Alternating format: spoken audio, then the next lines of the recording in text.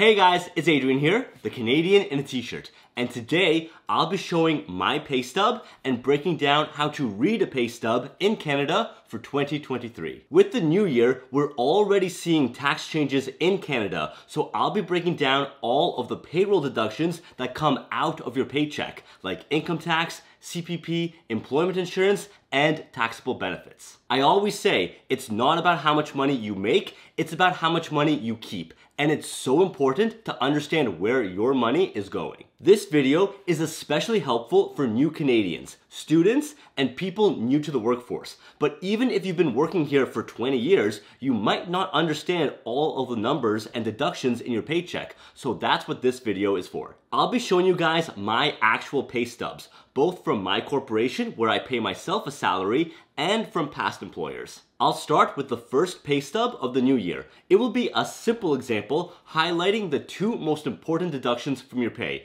income tax and CPP. Then I'll compare this to the same pay stub from last year to illustrate the tax changes for 2023. As I talked about in my last video, these tax changes are good news, reducing your tax bill so that you'll have more money in your pocket. And I'll show you proof. Finally, I'll show a more detailed pay stub for my last job, which has a lot more deductions that you've probably seen, like employment insurance, taxable benefits, group insurance, pension plans, disability, and so on. As always, I include timestamps for each chapter, so feel free to skip ahead. Make sure you watch the rest of my Canadian tax guide, my videos with the silver thumbnails, to learn the basics of how taxes work in Canada, what are tax brackets, credits, and deductions, and how to file your taxes step by step. So with that, let's jump in. Most Canadians earn a living by working a job, and when you get paid, you receive a paycheck. This is different from a pay stub. A paycheck is the physical check, the piece of paper that you can deposit at the bank,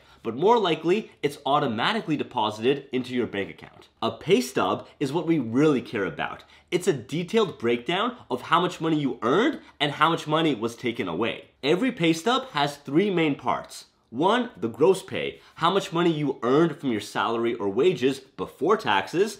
Two, deductions, taxes and fees that come out of your earnings. And three, your net pay.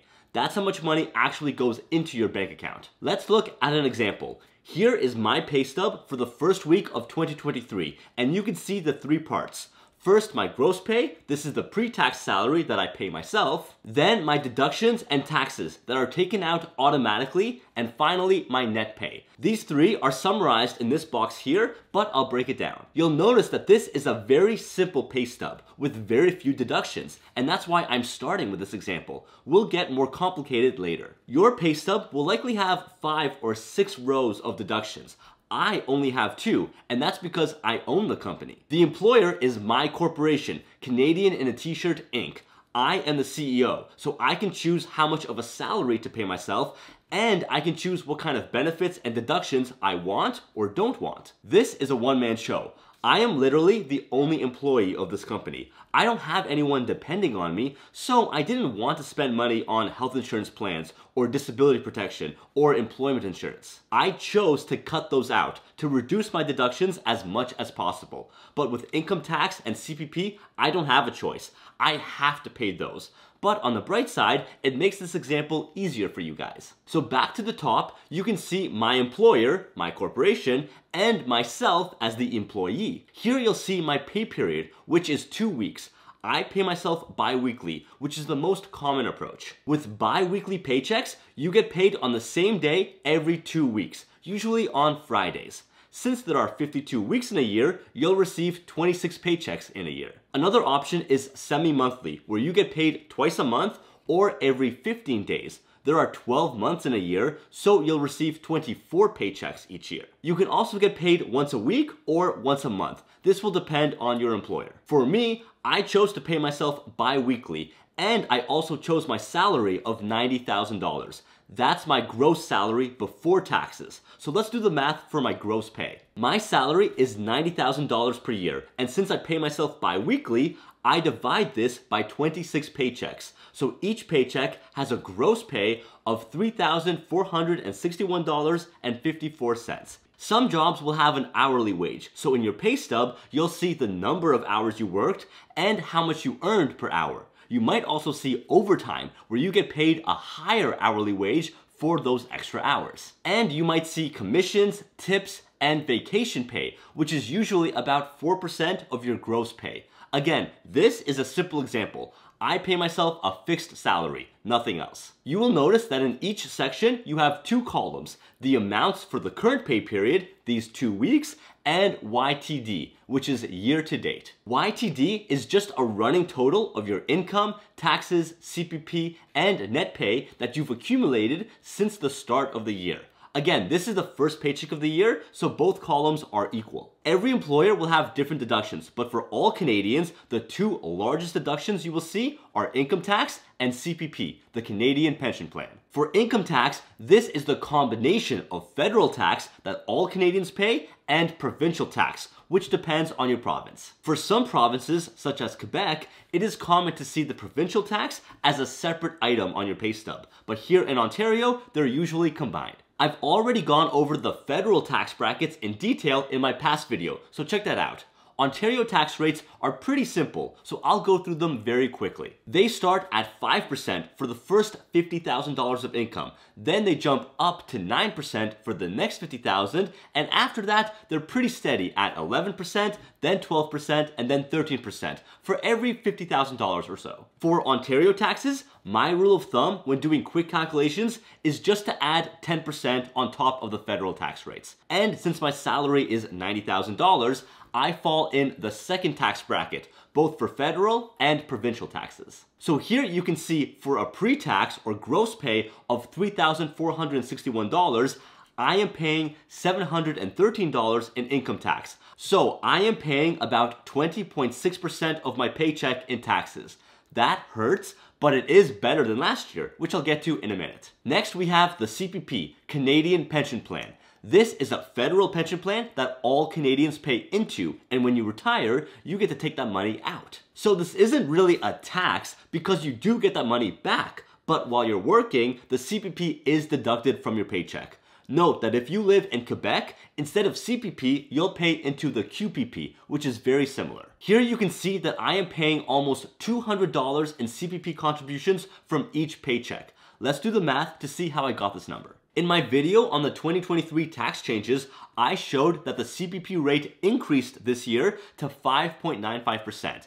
But there is a CPP exemption of $3,500, meaning that no one pays CPP on their first $3,500 of income. So we take my total salary, $90,000, and we subtract that $3,500 exemption. That gives us $86,500. Now we multiply this by the CPP rate, 5.95%, giving us $5,146.75. That's how much CPP we should be paying throughout the year. But don't worry, the actual amount we pay will be much less. Just like our salary and our taxes, this money is spread out throughout the year, and we have 26 paychecks. So dividing by 26, we get our CPP contribution of $197.95. And looking at our pay stub, that's exactly how much I pay. But remember from my last video, there is an annual maximum that you can contribute to the CPP. And for 2023, that limit is $3,754.45. So here's what happens.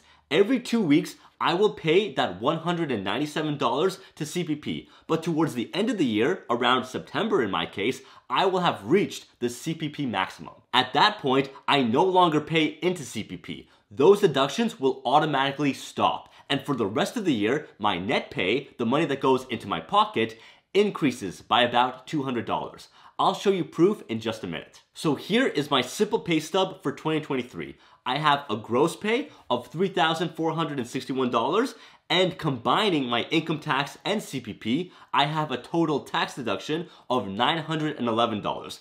That gives me a net pay of $2,549.82.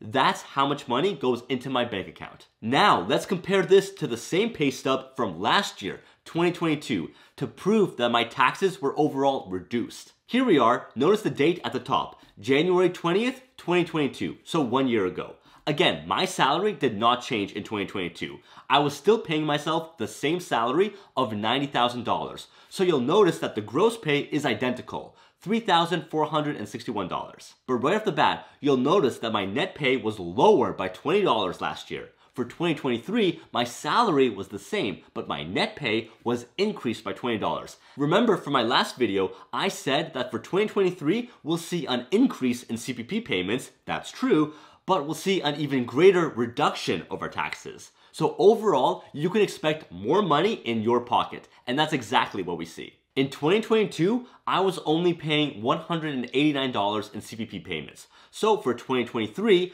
I saw a $9 increase in CPP deductions. But in 2022, I was paying significantly more in income taxes. I was paying $741 every paycheck in taxes. So for 2023, my tax bill was reduced by $27 every 2 weeks. Remember how I said that once you reach that annual limit for CPP, those deductions stop? Let's see proof of that from last year. Once again, in 2022, I was paying $189 every paycheck into the CPP.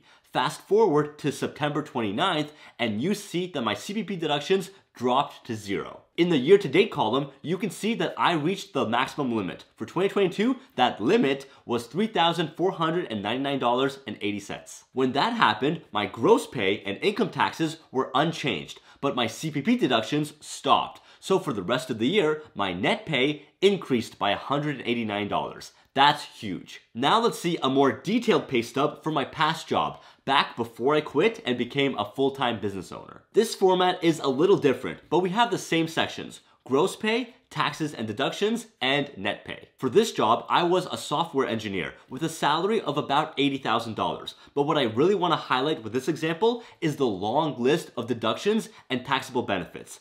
This is more representative of what your pay stub probably looks like. Once again, the largest deductions are income taxes and CPP, but we have many others. Let's start with EI, Employment Insurance. Employment Insurance, or EI, is a federal program that we all pay into, and it acts as a safety net to help support us if we lose our job through no fault of our own. While you're trying to find a new job, you can claim unemployment benefits and collect up to 55% of your earnings.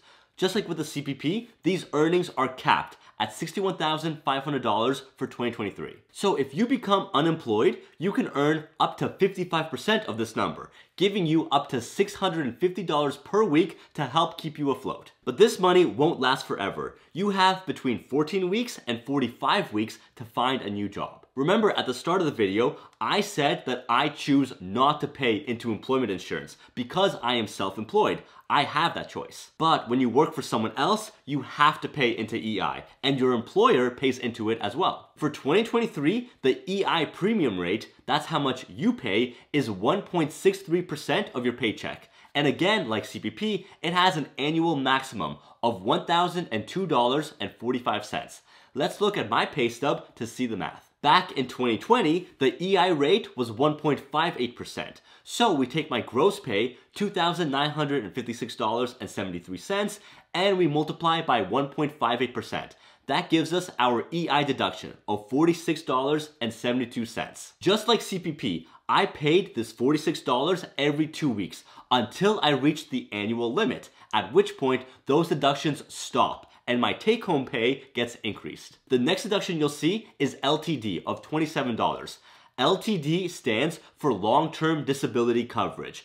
This is a common insurance plan that your employer pays into. It's designed to protect you and pay you if you become injured or ill and are no longer able to work. Next, we have RPP, Registered Pension Plan. This is a retirement pension plan that we pay into and our employer matches our contributions. Again, this will depend on your employer, but the way it worked at my job was I contributed 4% of my paycheck into the pension plan, and my employer matched my contribution by putting in 5%. So in total, I collected 9% of my paycheck into my retirement fund. We'll do the math really quickly. Take my gross pay, $2,956, multiply by 4%, and you get my RPP contribution, $118.27. This money was invested in a group pension plan, and it acted like an RRSP contribution, allowing me to reduce my tax bill, but it also took away from my available RRSP contribution room.